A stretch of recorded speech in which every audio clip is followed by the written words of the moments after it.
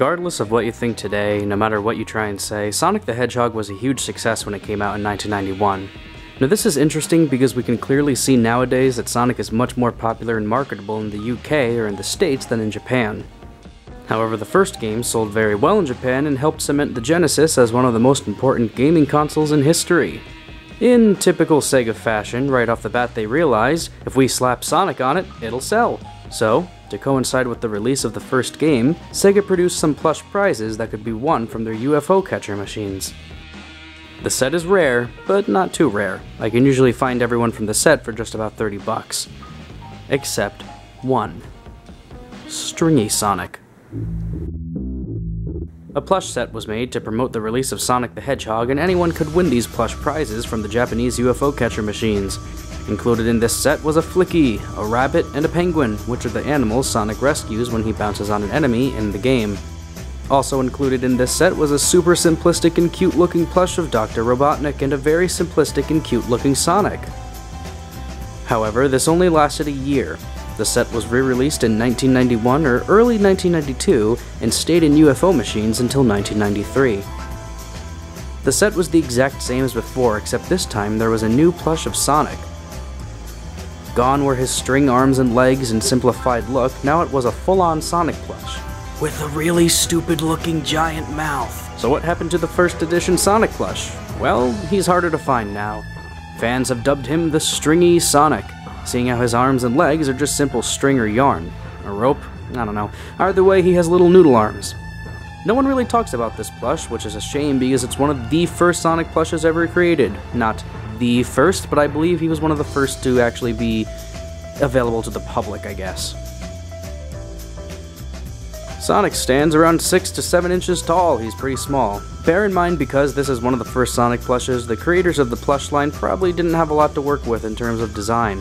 What would his spikes look like? His shoes? His face and nose? Sonic was strictly a two-dimensional design. At this point, no one even drew what he'd look like in 3D. So I have to give major props to the designers of this plush. This plush is basically 2 stuffed balls and a ton of felt. Sonic's head and body are stuffed really well, and his stomach area kind of goes into his mouth area, which, if we look at the tag, is accurate to the art at the time.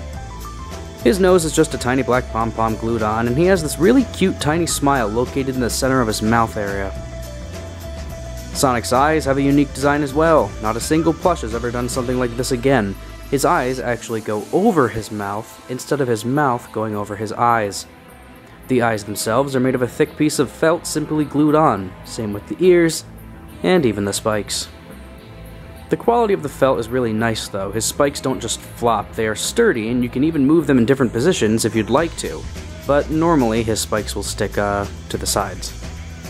As mentioned before, Sonic's arms and legs are a yarn or string type of material which looks a little cheap, but at the same time makes the plush look so unique and adorable. His shoes are lacking the white stripe that goes around them, but his hands have 5 fingers each and are very well cut out. I do have this plush with his tag and touch tag both in a very good condition.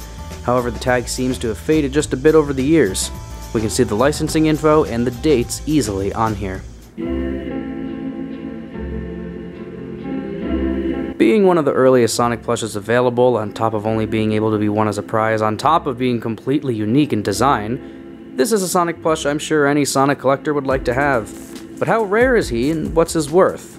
Well, seeing as how the plush line stayed around for 3 years, but this particular plush of Sonic only stayed around for about a year, he's obviously going to be harder to find. But don't let your hopes down. These guys pop up on eBay from time to time, and you just gotta do a bit of searching to find them.